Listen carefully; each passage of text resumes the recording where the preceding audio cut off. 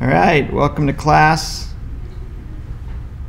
If you haven't already emailed me your academic integrity commitment form, that's not its real name, that was linked in the syllabus, fill that out, take the quiz, take a picture of it or scan it, email it to Dr. Khan and CC me, and then I'll add that grade for you.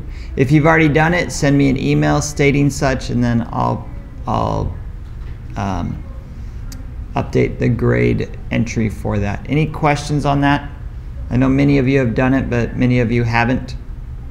So let me know that. I haven't put a time frame on it yet. I need to. Okay. Last Thursday there was 3 videos and a chapter to read, and then there's a quiz that ended yesterday. Any questions?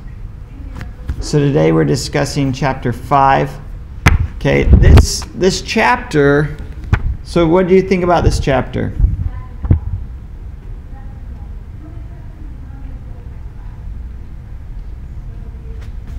So this chapter is very different in that this is very hands-on. It was an introduction to a tool. I'm going to go over that today a little, and then the first steps for the projects. The first project that we'll be doing this class, it's going to be based off of chapter 6. I'm going to be posting that hopefully today. And so this will be good to see the initial steps. And sometimes it's the beginning of the journey. If you start at the wrong angle, take the first misstep, then you can't complete the rest. So that's partly why to do this today, so you can see the first steps on how to do that. The first step is that you need FortiClient. You need a VPN for CSU.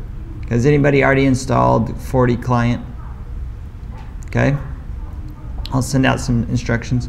So you need to be going over the VPN, a virtual private network, to be able to connect to these systems, okay?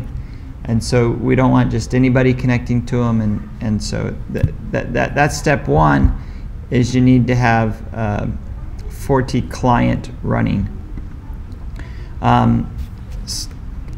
Step 2 is you need to have some remote desktop. Now I'm running on a Mac, that's no surprise, and so I'm using Microsoft Remote Desktop. So use a remote desktop to be able to connect. The IP address we're connecting to is 168.26.205.239. The username is your CSU ID, and the password will be emailed to you, okay?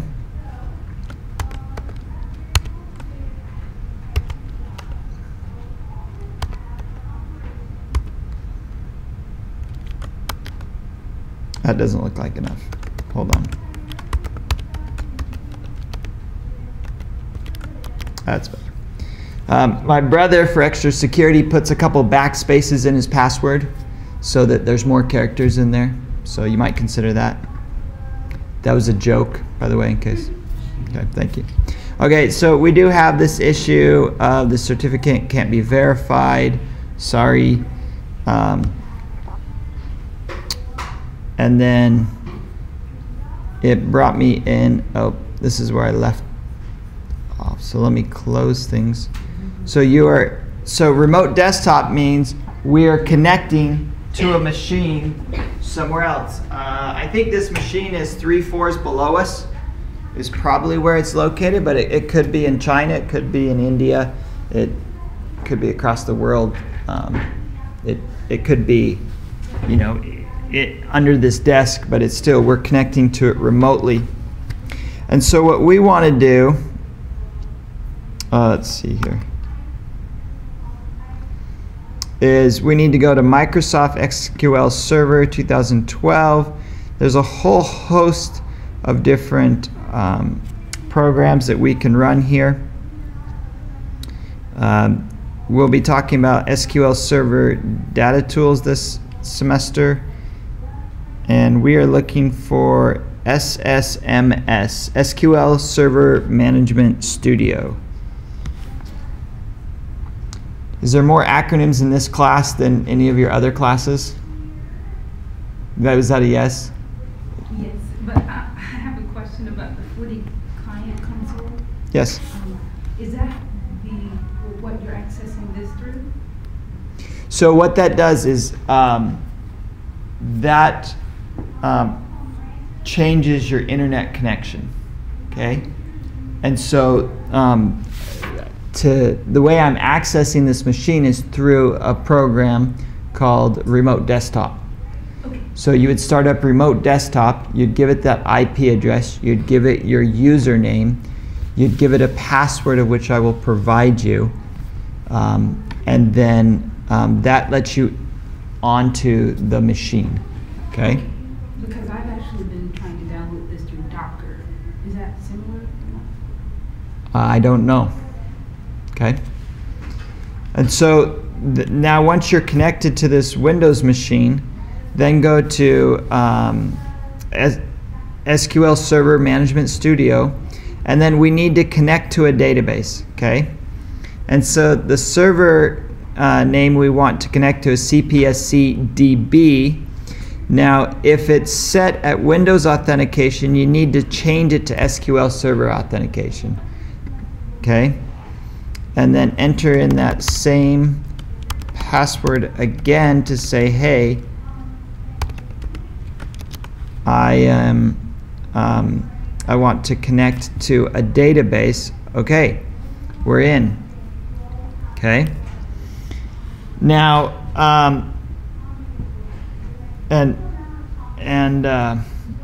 yeah, so this should look very familiar to many of you. Who's used Visual Studio before? Who has not used Visual Studio before? Okay. So if you've used Visual Studio before, this should look very familiar. There's a lot of a lot of code reuse on Microsoft's part, which is a good practice. It's good practice when it's your own company. It's bad practice when it's somebody else's company. That's called illegal. And so you'll see that, we'll see that also with SQL Server tools as well. So for this project, what we need to do, pull up the steps again. This is the learn by doing steps. And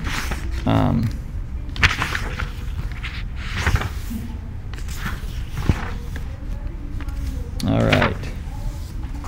So then once we're in here, we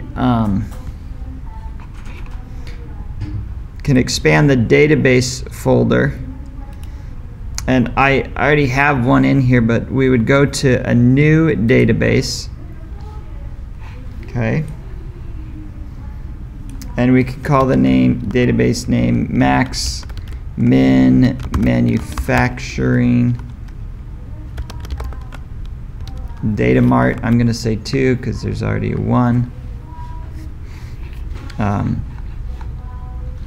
And then, so was there anything else we need? And then under options here, we're going to set the recovery. And what this does is it changes whether it's transactional based and how it handles that. So we're just going to say, hey, just a simple recovery mode so that it doesn't have to take the time to do all of that. On a data load, and I just lost the ability to hit OK. There we go. We hit OK. We just created a new database right here. And so then we can select its name, and we can go to tables here, and we want to say, okay, we have a new table. And you'll notice there's several different windows going on here. We have the Object Explorer window that we've been utilizing, that we can expand the database and other things. We have our Object Explorer Details window. We have Properties, and so here we want to say, oh, hey, we want to change the name. We don't want to just use the default name. And what we're going to do is we're going to be creating the tables that we're going to be using. So the table name to start with is the dimensions and dimension product, and then we should enter a description in here. So for this one, it's product dimension populated from the manufacturing automation system export file. We don't need to worry about the other items.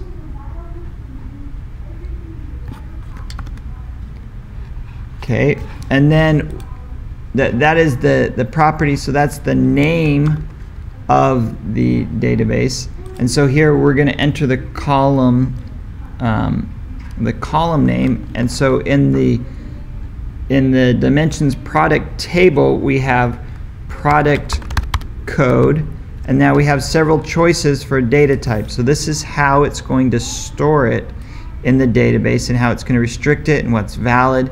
So as you can see, there's a lot of different options. We're not going to be utilizing all of these. Some of these are going to take up more memory than others. Some of them are going to be more appropriate for other things. Oh, you got to spell not correctly, but the same. Okay, and then for all of these, we're going to say, hey, don't worry about allowing nulls. Now, there's one more thing we need to do. Product code is the primary key, and so we can either set it here, set primary key. We can right-click here and set primary key. And there's probably 2 or 3 other ways you can do it as well, because that's how things seem to work. Okay, so we're only, and then we would have product name. And for here, it's a name, so what we're going to do is we want a string of characters.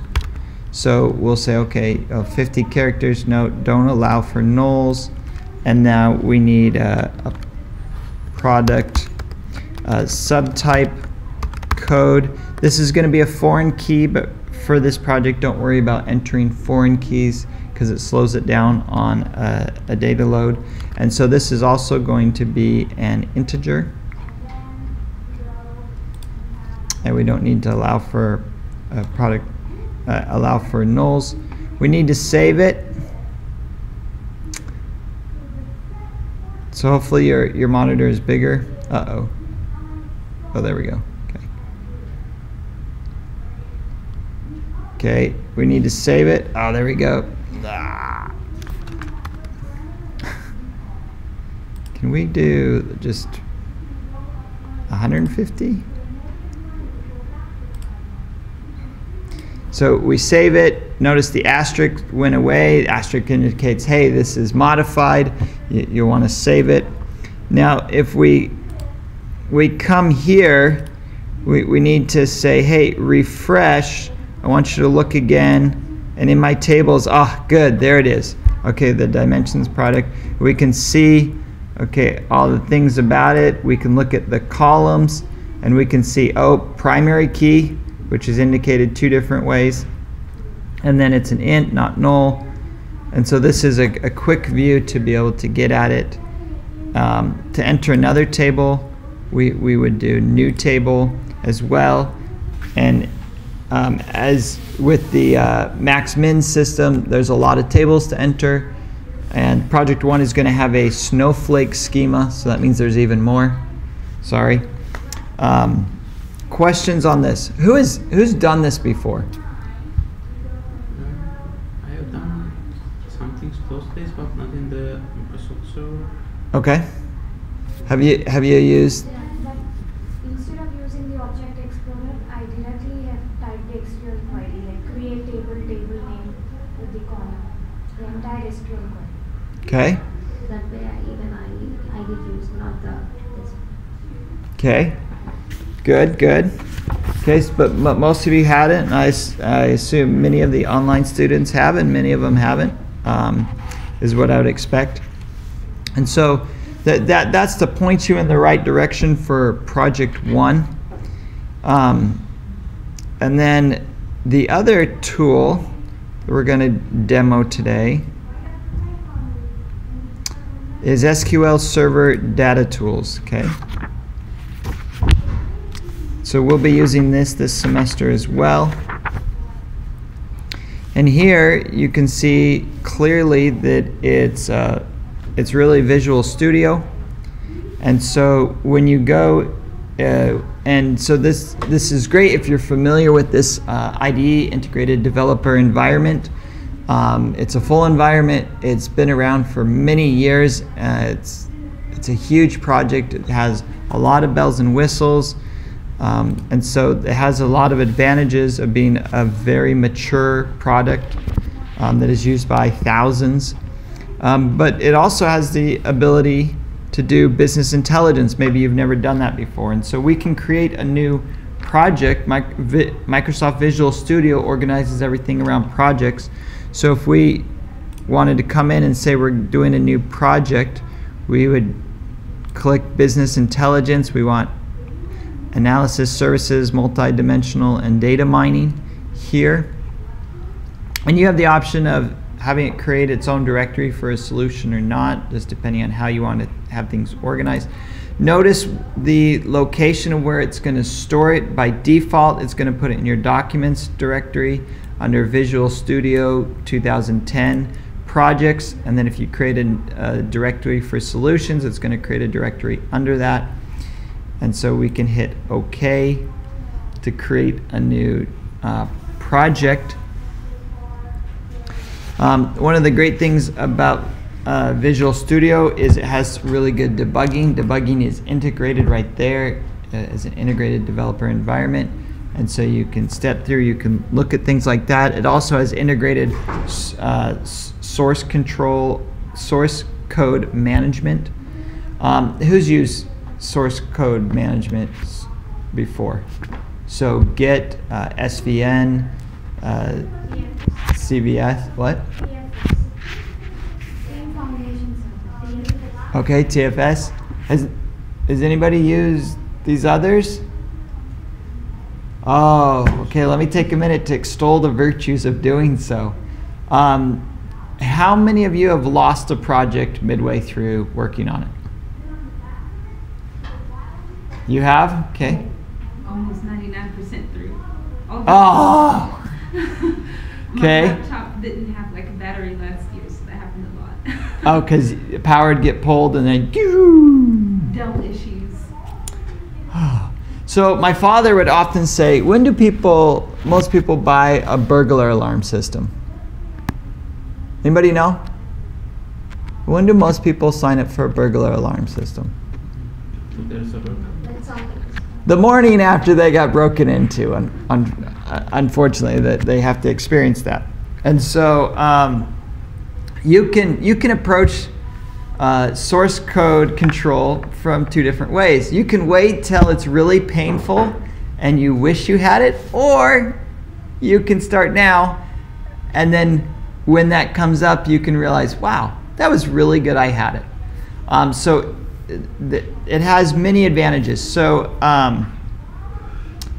last semester, one of my most active children was helping, and his older brother had asked to borrow the laptop I was using for that I use primarily for as a professor, and to go in the he was 8 and he's cleaning the bathroom. That was his chore, and so he wanted to listen to music online. So I thought I'm gonna encourage him to do his chores, so I'll allow him to listen to music in the bathroom, right?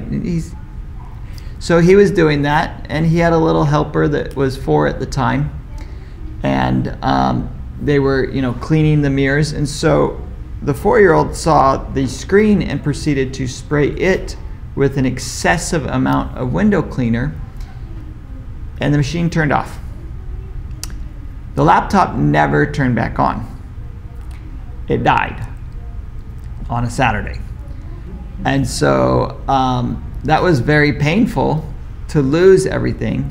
Now, I had a backup on Tuesday, of which I promptly retrieved and used to recover from, so it wasn't nearly as bad as it could have been. Now backups and source control are a little different, but one of the virtues of source control is you can put those important files somewhere else, in the cloud, another server, somewhere else, and so that when you have a catastrophe, which will happen, it will, then you can recover from it. You could imagine it's either your project for school, it's tax information, it's your project for work. If you've been working on it for 100 hours, do you think it merits a little bit of time to spend backing it up? What's your boss going to say if you come in and say, hey, I lost that project. I'm sorry. Well, you got 100 hours to make up. That's not going to be any fun. Another reason is you might take a project in one direction, and then you might say, okay, well, I want to explore this side path. And you might get 20 hours into it and say, no, hold on, let me back up. Or you might have a product and you're releasing it and you're like, well, hold on, we're not quite ready to do that. Let's back up to the previous known version, or let's look at the difference. It was working last week when we checkpointed it. Now it's not working. What's the difference between those? And so if you have source control, you can say, okay, well, what did we change? This also works really well if you're going to work as a team. Many of you will work on projects in a team. That's them at most. And so this allows people to check out the code and check it in and work on it simultaneously, but have control and recording who checked in what, okay? And to be able to do that. Do I need to keep going, or are we gonna look into some source control? My source control is Google Drive currently. So. Google Drive, okay, so that's more of a backup. Source control will allow you to say, hey, I checked it in on this date. Let me look at a difference between it. And so Google Drive has one copy of it. Is that accurate? So one copy is a backup, whereas source control has multiple versions of your project, your files. Okay? And so backups are good. Source control has a lot more features and allows you to integrate with the team. Okay, so so that was all to say Visual Studio can allow you to integrate with that, so you have your programming environment, but yet it can connect to a source control. Okay. All right. We created a new project. What did I want to show you in here? Oh, and just one more note on source control is you probably want to do that from the very beginning of your project. Just set it up, and then once you've set it up, it's very easy to maintain. So a primary window here in our SQL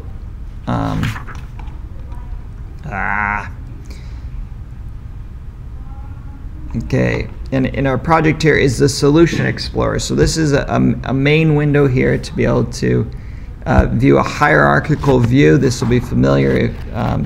It allows you to feel like a file system. We have a lot of options with managing these windows. As you can see, there's a lot of windows. So if you click on the left button and drag it, then you can stick it somewhere, and you see the little guide in the middle there. It can tell you, hey, where is it going to be? Are you going to stick it here? Is it docking here? You can click to the center here and say, hey, I want it to be right here in the middle. I want it to be in the right, and move it around. Hopefully you have a large monitor, at least a second monitor, and you can arrange your windows so you can look at multiple views at a time, but that's a nice feature to be able to arrange things, to be able to look at things. So often this window is more on the right hand side, like more in this area is, I think, where it comes up by default to be able to view it. It's got a couple buttons here. One is the properties view, so depending on what's selected, you can see the properties. And then this one is show all files, so you might want to be able to see all of them. Now, corresponding is we have the properties window down here. And so we can have things categorized, or we can show them all alphabetically. A lot of people like this because it's like, I don't remember where it is in the category, but I remember its name, so just show that to me. This last one is the property pages. It only works for things that it's allowed to edit. You'll notice a lot of these are gray, meaning we can't change them, but we'll let you know about them. So I mean, it's good to know where is this project, what is the ID, what is the name, but it's only when the text is black will allow you to change it. Okay. Another nice feature here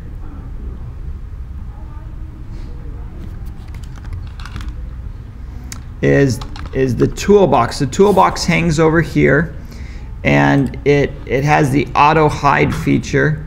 And so this little push pin, if we push it down, it changes it to being pinned down. Otherwise, if the push pin is on its side, it auto hides so that you can get at it, but that it's not always taking up the real estate on your screen.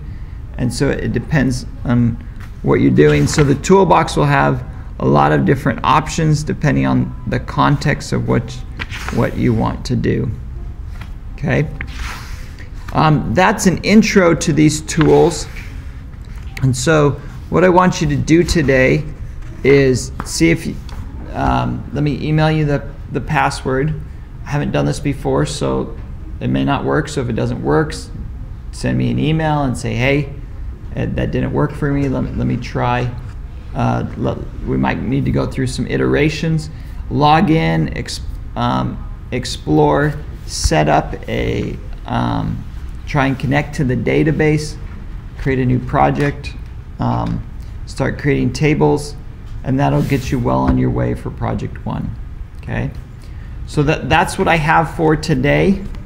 It's more of a demo, and I need you to get familiar with these tools. Yes? Do you have some instruction on these tools and how to set them up with the 40 client? So I will send out an email how to get it, and then once you're in, make sure you have the settings and things like that. I will send that out. Thank you for the reminder. Other questions? Do we really need to connect to the remote desktop? After connecting the VPN, can't we just connect the database directly from our computer using Microsoft Server? So I think you can connect it that way. Okay. Would you send out just a brief description of how you did it? Because that would be a lot easier for the benefit of other students. Okay, I will try to connect, and if I came up with that, I'll Okay. just You need the password, so I need to provide you with that. But once you have that, okay. So at a time, how many users can connect to this VPN? This is what for the VPN. How many can connect? So you have got only one IP address and one box, right? Yes. So we need to be good stewards and be respectful of other people's projects. Okay. And so we're having a shared environment. This isn't how a lot of people set it up, but this is, for our purposes, how we're going to do it. Okay? Good questions. Yes? So we can use the same DB which you have created. So I need you to create your own within it. Yeah. So we'd okay? You have any naming convention for the DB? Yes, put your last name in it, and I'll put that in the instructions. That is a very apt question. Thank you.